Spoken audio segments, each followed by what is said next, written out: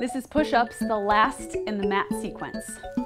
So we'll start push-ups by transitioning from seal to standing. So in seal, the hands go together, you thread the fingers through and then wrap your hands around the front of your ankles. Clap your heels 3 times, rock back, clap, clap, clap. Do it again, Madeline, to get a little momentum going. And then come up to standing, trying not to touch the mat. From here, you'll walk all the way back to the back edge of your mat in Pilates stance and reach your arms up toward the ceiling. Inhale to prepare, then exhale, roll down towards the mat and go out into your front support position. From here, we add Pilates push-ups. Bend your elbows and push up.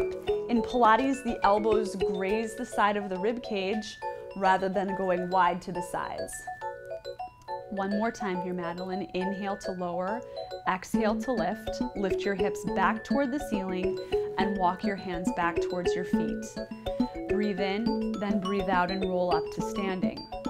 And again, breathe in, breathe out and roll down through the spine and walk out to your push-up position. And go for 3 push-ups. You can go up to 10 push-ups if you like. That's it. One more time. Lift the hips and walk your hands back towards your toes, then roll all the way back up to standing. Now, a challenging variation to this will include a little bit of balance manipulation. So lift your arms up toward the ceiling, and as you begin to roll forward, lift your right leg up. So you'll round forward, freeing the right leg, which will lift as you roll down, then walk out so you're in a one-legged plank position. And why not do some push-ups? How about 3? That's it. And 2, and 1. Then from here, lift the hips, walk back towards your toes. You're almost in a kind of standing split here. Then with control, lower your leg, and then roll your spine all the way back up to standing. One more time, take an inhale. Yep, exhale as you roll down, the leg will free, and then walk forward to your plank position. Hold it here.